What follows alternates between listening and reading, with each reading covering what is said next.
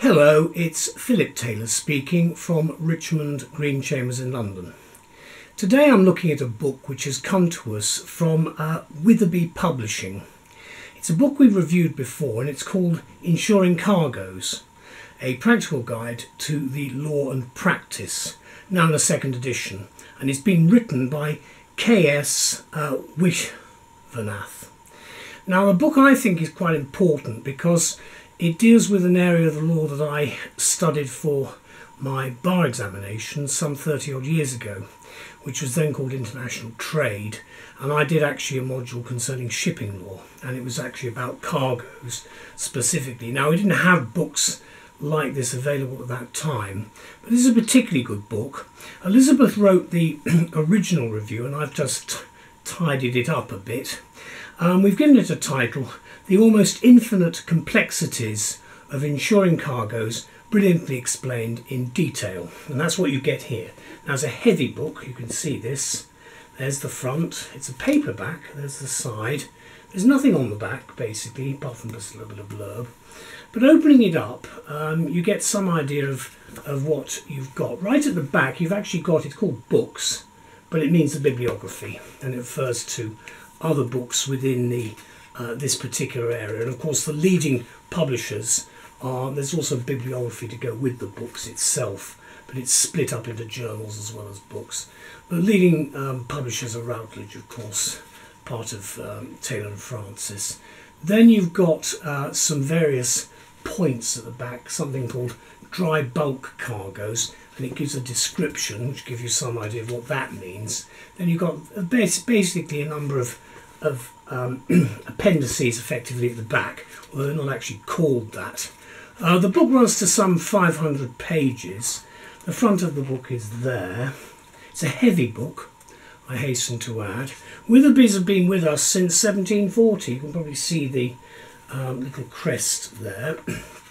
Then you've got a very nice dedication by the author. We only ever review books that we like, so I'm not going to review a book I don't like because there's no point. It seems pointless. It tells you about the author, Mr. Vishwanath, and then there's a foreword to the first edition which appeared some years ago now, and then foreword to the second edition which has been written by Mike Roderick. Then you get to the preface to go with the second edition, which sets out effectively what the book's about, and there's a nice email from the author in case you want to make any comments. He says, of course, it's been a little more than a decade since the first edition was published. I've been overwhelmed by the positive responses, constructive feedback received from practitioners. Such responses are the main driving force in bringing out the second edition. Very pleased about that. Very useful abbreviations. Can I just say, these abbreviations are really quite important because to someone who's new to this area of law practice, it's quite useful to know what some of them stand for. The standard ones are there, like for instance CIF, cost insurance and freight, and FOB, free on board. Those are big sort of abbreviations which you've got to really know about. Then you get the contents there, and it runs all the way through. It's split into various different chapter headings, and you should have everything. If you're involved in this area of law, you should have everything that you actually need to look for in the index, which is quite detailed. You can probably see that. It's obviously got the page numbering. There is, of course, paragraph numbering. Then at the back, as I've said, you've got the appendices and then the bibliography. Not actually marked as such. It was a bit confusing when I first looked at it. The case law list is quite important. There's quite a lot of case law, and some of the cases are quite big. I actually had to look at one specifically for the bar exams, and it was a very substantial case. The exam itself was about a 4-hour exam because we were given an extra half an hour to read the case. Introduction to International Trade and Cargo Insurance. So you basically have a standard structure, and it sets out for anybody interested in this area of law. It's very, very helpful. We didn't have this when I did these exams years ago, but I do think it's important. You can see the paragraph numbering, and then running through, you do actually have footnoting at the bottom all the way through. And just running through, you can see. So it's a heavy book, because the paper is really very nice. But you can see again, there's a lot of detail, very substantial detail. So what do we say about the book? Well, this. Ships' cargoes. They make the world go round, and as they are shipped around the world, and inevitably and indeed compulsorily, they are and they must be insured. So the potential legalities and complexities are of course almost infinite. Hence the pressing need for this detailed and authoritative text, now available in the second edition after a decade. Certainly shipping lawyers, not to mention specialists in shipping insurance, will find it a useful reference, and it comes under the general concept of international trade. So within more than 550 glossy pages, this volume contains something of a goldmine of information and advice, often presented diagrammatically, which covers virtually every aspect and contingency in which a practitioner is likely to be involved. Quote, "A practical guide to the law and practice" is the subhead of Insuring Cargoes. It certainly is. And the fact that it is now being published in a second edition attests to its value. The publishers are WITHERBY Publishing Group, and they're an old firm who make our legal lives, I think, so much easier with excellent publications like Insuring Cargoes. Now, the author is K.S. Vishwanath, and he points out that it's been more than a decade since the publication of the first edition, during which time, of course, a number of important and significant developments have rendered the publication of a second edition not only necessary, but crucial.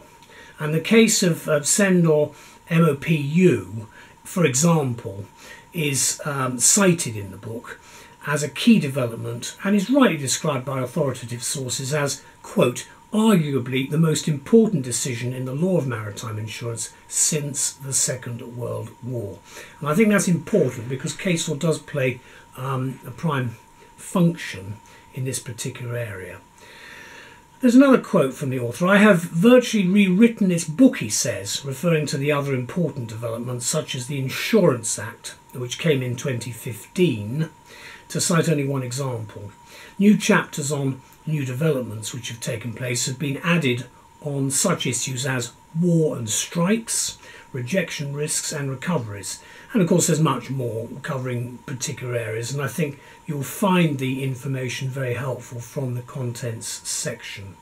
And of course one look at the 11-page table of contents indicates the impressively lengthy and diverse scope of this text.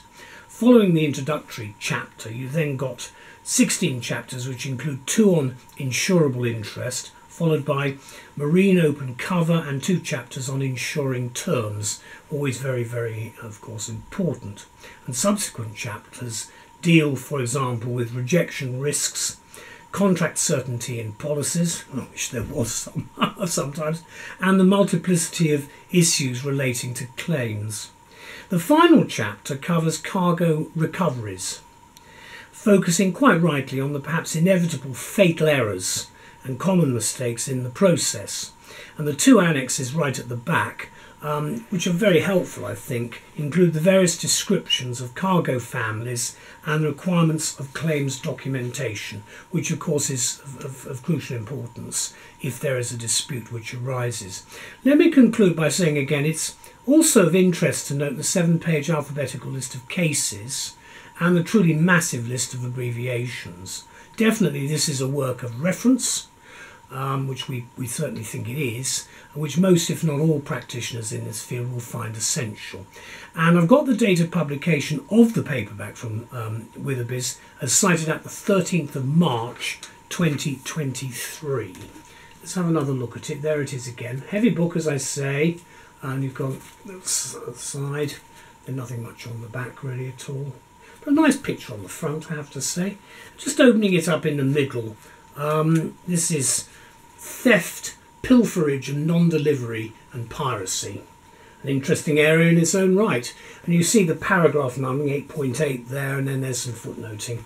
And there's a lot of detail and a lot of referencing, which I thought was quite helpful. Because if you go right to the back of the book again and you get to the bibliography, you will see that there's a lot of The journals are very important, but also you've got the other books in the series, which are again quite important. And there is, in fact, of course, the standard website, which is Lloyd's Market Association. Well, a big thank you to the author and to WITHERBY for producing this work. I think it's a very important work if you're involved in this area of law. And as I say, good luck with everything that you do in this area, because it's complex. Thank you. Bye-bye.